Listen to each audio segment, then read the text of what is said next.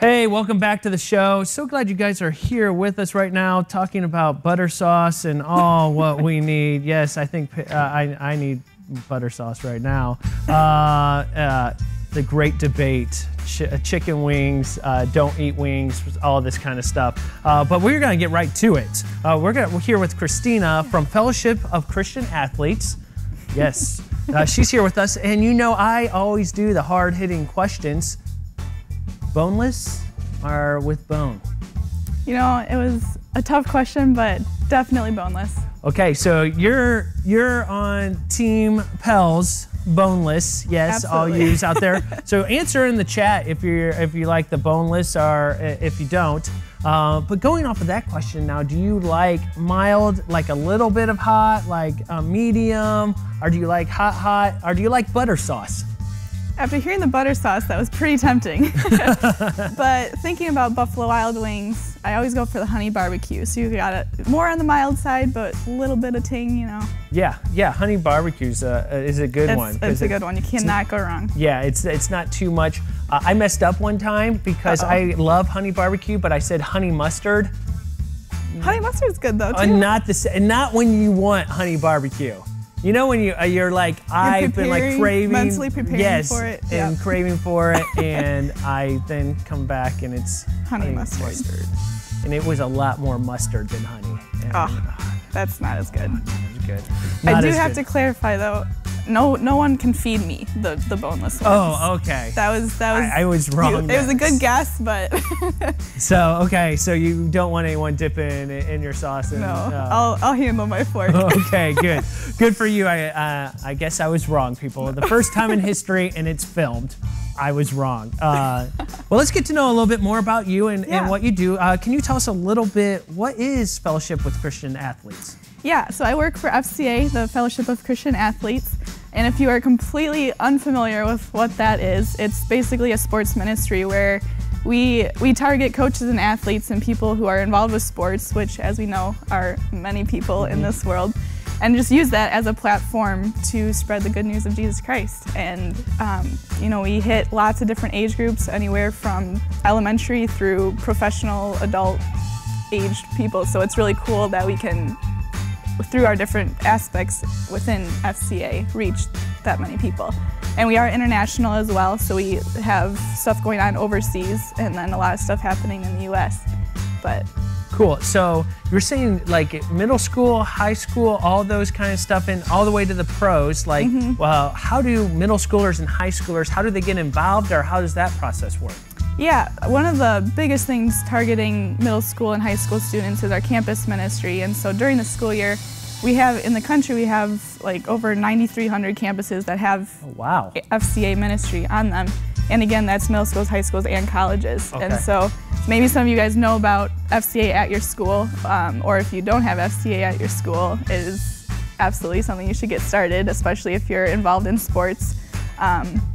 But yeah, so we have the campus ministry, and then we have camps during the summer, and those are also for, I mean, even goes down to elementary level for our camps, but middle school, high school, and then we have college. The college age are more, they become huddle leaders for the younger students at the camps, but there's also a couple camps for college athletes as well. Now I'm going off course a little bit. You are international, which is impressive. Is that more where it's more pro, or is it the same stuff happening overseas as here?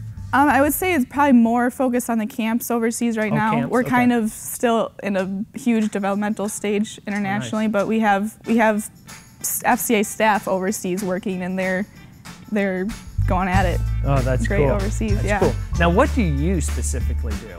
Yeah, well, I am an area representative, so I work in Northeast Indiana and cover 5 counties, 4.5. I share a county with our other area rep in the area.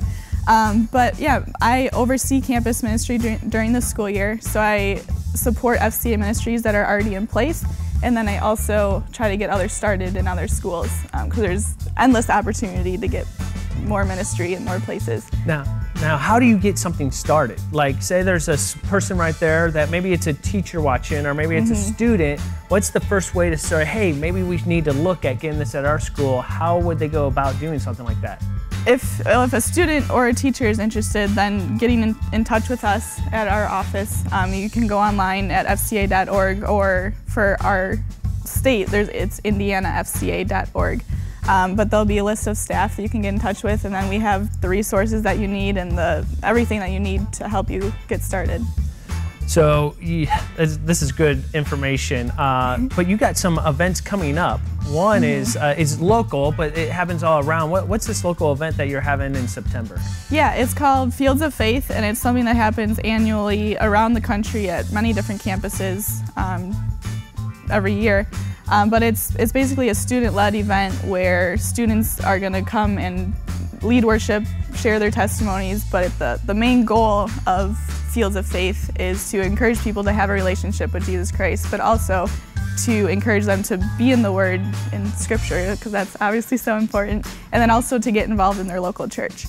So it's a very vague goal, but very important goal of what we do with Fields of Faith. And the one in Fort Wayne is happening at Parkview Field at the end of September, but most of the other Fields of Faith, it's the second Wednesday in October, so I think that's October 8th this fall. And there won't be a ton of information online about it right now, but getting closer to the event, you'll be able to go online and find all the different campuses around the country that are hosting a Fields of Faith. Yeah, so make sure you guys are looking for that, especially if you have FCA around your area. Pay attention to it because it might be happening. But if you're local, which we have a lot of people watching that are local, it's at Parkview Field. It's the biggest place basically in Fort Wayne. The place to be on September 24th. Yes, it is the place to be. Monster truck rallies don't hold a candle to this. No. So we got that coming up, which is really exciting. But then the rest of them are in October, October 8th, and on the date, and that is correct. So make sure you guys check that out. Now, can churches get involved in this, or how does that work? Yes, absolutely. We want anyone and everyone involved in this. We want to make a community-wide event where we're working on the whole church-parachurch partnerships, and yeah, we want to get campuses involved, churches involved, anyone and everyone. No, that's awesome. Last thing before we get heading out is, how can people just get involved? Like, is it because sometimes they might hear about it, or it might even be going on on the campus right now. How do people get in? Kids get involved? Like for the campus? Yeah, for the campus ministry part, and for camps and all that kind of stuff. How do kids get involved in this? Well, if they know of one at their school, then asking about it is seeing when it meets and then going to it, pretty much physically moving your body to the actual meeting. If there is not one at your school, again, one would be finding an adult sponsor, which would usually be a teacher or coach at your school. Sometimes it's a youth pastor, or it can be a parent. But we like to get the people who are at the schools and know the kids well to really get the ministry going at their school. But then we also do camps in the summer, and that's another way to kind of get more informed about FCA and also have an awesome camp experience. Yeah. So I'm going to ask, what do you guys do for camps? What goes on? Where do you guys hold? Do you guys hold them all across the country? Or Yeah, we hold camps all over the place. There's 2 that we have in Fort Wayne, which I won't go into detail right now. But there's a bunch of different types of camps. There's sports camps, sports-specific camps. There's leadership camps, team camps, partnership camps. There's coaches camps. There's camps so much galore. Stuff. Yes. So make sure you guys check it out. And what I think she said that was great too is so many times we're like, oh, yeah, I've heard of that. You might physically have to walk over and talk to someone. It's okay. Go over there, figure it out, talk to them. See, I'm sure they are great people and want you to connect with them. So make sure you guys do that today. Can you make sure you let people know where they can go to find you, or to find FCA, where they can log on to make sure that they know, hey, this is what's coming up? Yeah, if you are in the Indiana area, go to indianafca.org. Otherwise, if you are outside of Indiana, just go to fca.org and you'll be able to get connected to your state or local office through our national website. That's awesome. I want to thank you for coming in today, hanging out with me a couple minutes, talking about chicken wings, talking about it all. The most important thing, right? Yeah, we got that out of the way early. But no, fca.org. It's a simple way. It's not a lot of spelling, people. It's not one of those long ones. So you can check it out today. Check it out right now. Thanks again for joining us on the show. Thanks for having me. And we will play some music, and we will be right back here on the Seriously Serious Show.